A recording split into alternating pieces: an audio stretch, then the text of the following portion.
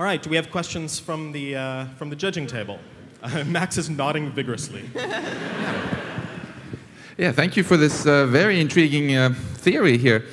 So I'm curious, it's well known, of course, that different people are frightening to a very different degree when they take off their clothes, right? And I'm wondering if you've, in your research, have done any statistical correlation between how frightening people are when they take their clothes off and their propensity to get killed by murderous deer. Interestingly enough, I did do some research on this, and I mean, I researched myself. I went out into the woods naked, but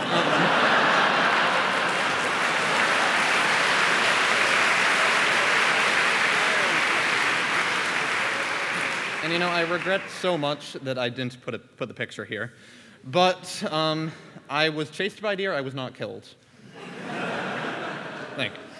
Rosemary? Yeah, that was fascinating. So, would you say that that women's sort of larger, more prominent eye spots indicate some kind of past hunting role, maybe, for women?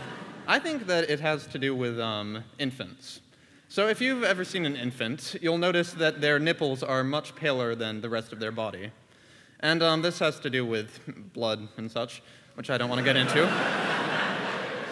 But yes, especially during lactation, female nipples will get much larger, right?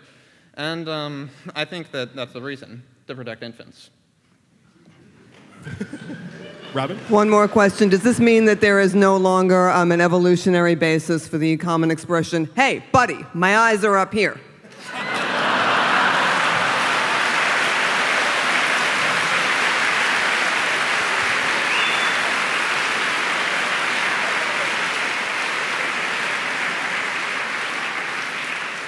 Yes, I would say that that's accurate. All right, Alex Rothfuss, everybody.